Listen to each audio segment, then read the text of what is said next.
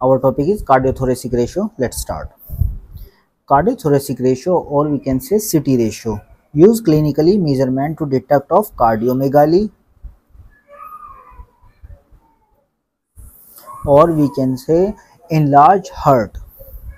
Enlarged heart.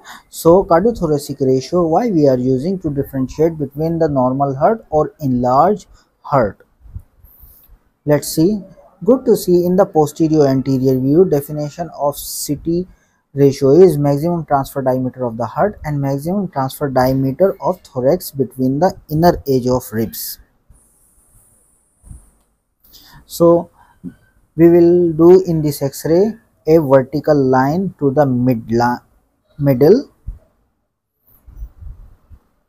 a vertical line in the middle, and we will draw a transfer line from the maximal bulge of the heart of the border here, right side to the midline, and same repeat from the left side.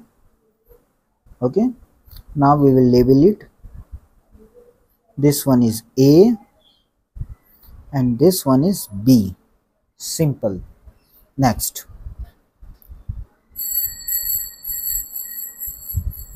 so what we did, from a maximal bulge of the heart border of the right side to the midline is A. Okay,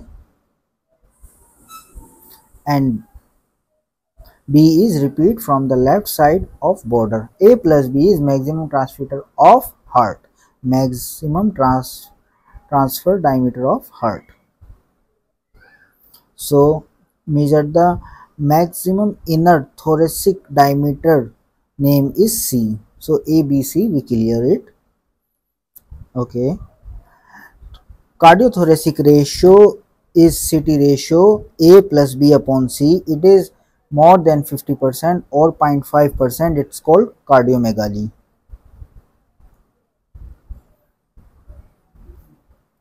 Next, so A plus B upon C.